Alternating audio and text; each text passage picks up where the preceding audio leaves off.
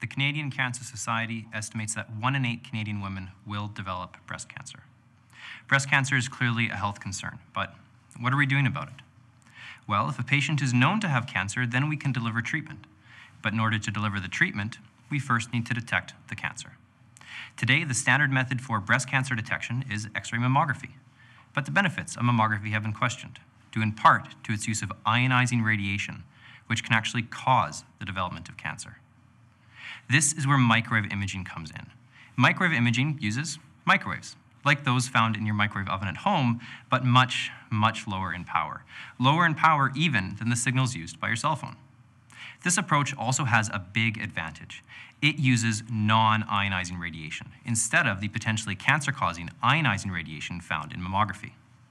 Because of this benefit, researchers have been quick to build systems that can scan patients with the goal of using these for breast cancer screening. But before the systems are ready for deployment to hospitals, there's still some remaining challenges. One of these challenges is actually how we go about detecting the presence of a tumor. Tumor detection can be done using an image that we make of the breast. But today, the techniques for how we make images either neglect the physics of microwave imaging, relying on radar models and resulting in simple, crude images, or they try to model all of the physics, requiring up to days of processing time to produce an image, and have only seen wide success in simulation studies. This is the focus of my research. Half of my work has looked at the development of a new technique for how we make an image. Unlike the current approaches, which model either all or none of the physics of microwave imaging, our new approach lets us pick and choose the individual physics components that we think are the most important for producing a good image, and only modeling those. What we've seen is that by using this approach, we're able to more consistently detect the presence of a tumor in the images that we make. The other half of my research has looked at the application of artificial intelligence methods for automatic tumor detection. Instead of detecting the tumor in an image, these techniques let us detect the tumor directly in the measured electromagnetic data.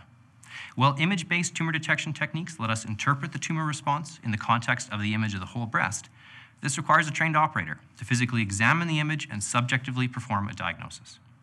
AI methods, on the other hand, allow for automatic, objective tumor detection, and they don't require a trained operator. The results that we've obtained with these novel AI-based techniques indicate that they outperform even the best image-based tumor detection techniques today.